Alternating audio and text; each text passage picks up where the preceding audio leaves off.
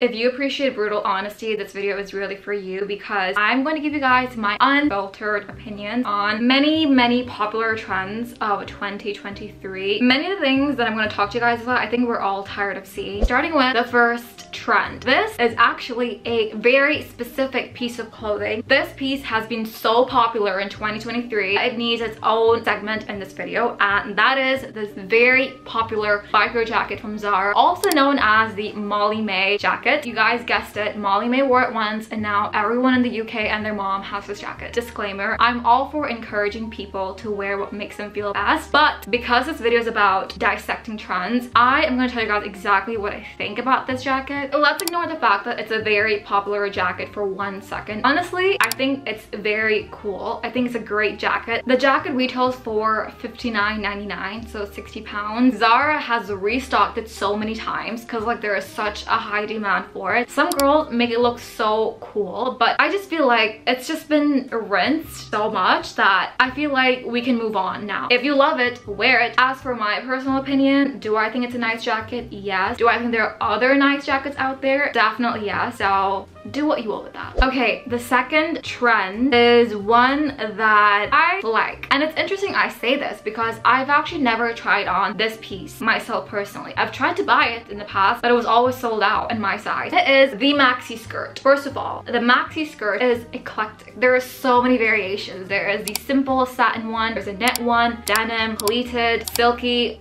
There's just a lot of variation. In January of this year, Vogue did release an article stating that the year 2023 will literally have maxi skirts all around. Like everyone's gonna be wearing maxi skirts. Vogue always predicts trends and many take off, and this is definitely one of them. I wish I tried on a maxi skirt when it was warmer because now it's too cold to wear one unless you wear like warm underneath, I guess. But like I never really got into it and I feel like I still am open to getting into it. Maxi skirts are definitely a 90s inspired trend. Gen Z, I'm Gen Z, so many of us are Gen Z. I feel like Gen Z is just obsessed with the 90s. I want to know what you guys think because I love this. Like there's so many ways to style it, especially going into spring. I feel like a lovely pastel maxi skirt, maybe in a satiny silky material, would look so beautiful. And spoiler alert, pastels are really in for 2024. Also, another spoiler alert, I will be dropping a video in the next 2 weeks about all the trends of 2024 that you need to be aware of, so you might want to subscribe so you don't miss out on that video. Okay, so now let's talk about the third trend. I feel like people almost find it a little cringe talking about this because it's just been so overly done this year, and you guessed it, it is the quiet luxury trend. I'm sure you must have heard other people talk about this, but let me tell you what I think. So I think having this whole logo less aesthetic gives many smaller designer brands the chance, you know,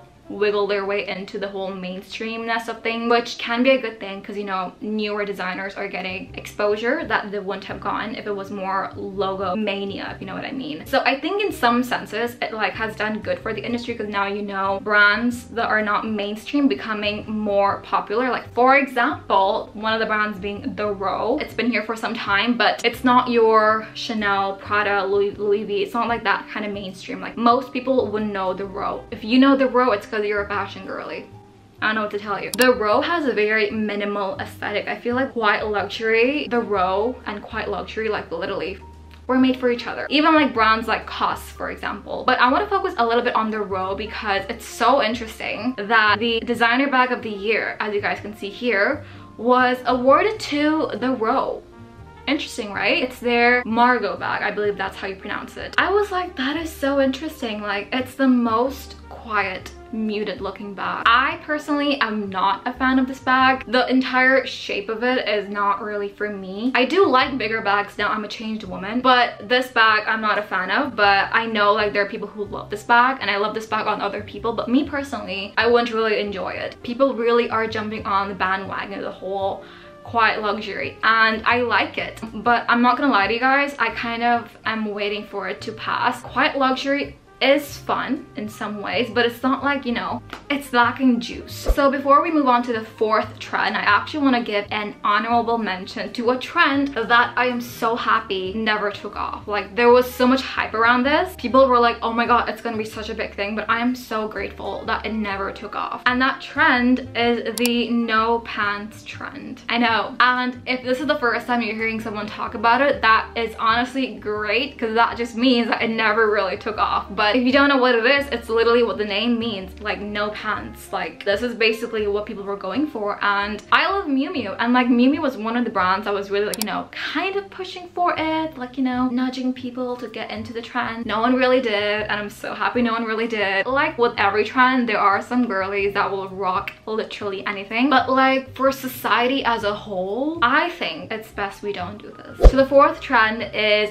biker jackets, and I briefly went over this in my last video where I talked about things I used to hate that I now like. And in that video I kind of mentioned the biker jacket trend. Basically, in like the April edition of the Vogue magazine, I saw a bunch of biker jackets and I was like, oh okay, cute, not for me. But I was wrong a couple months later, because I bought a jacket from Scissors and Seekers and I loved it. This trend as a whole, I think, is not for everyone. I'm not gonna lie to you guys, I don't think it's for everyone. I don't think it suits everyone's aesthetic. I do think it's a great trend. I think it's really fun and edgy, and I think I'm a little biased because I do enjoy street style, but like for a girl who's very into like a romanticized type of dressing sense, like someone who loves twill, someone who loves sequences, I'm not sure this biker jacket trend is for someone like that. I will tell you that it's not the warmest jacket because it's quite thin, so it's great for like transitional seasons, like maybe spring or fall. And now let's talk about the fifth trend. And by the way, if you watched the video this far, please give me a thumbs up. The fifth trend that I've noticed, especially like closer to the end of the year, is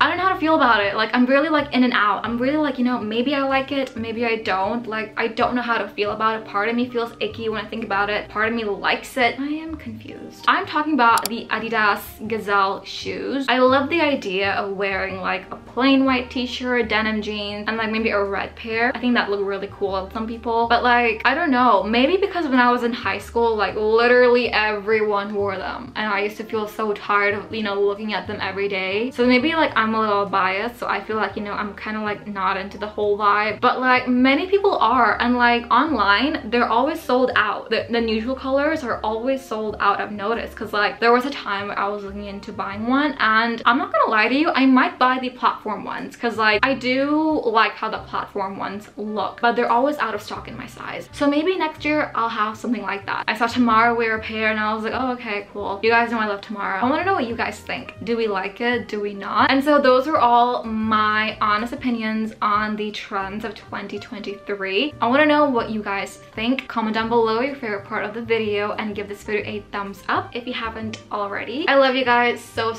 much, and I'll see you guys next time. Bye. You're gone now. Will you come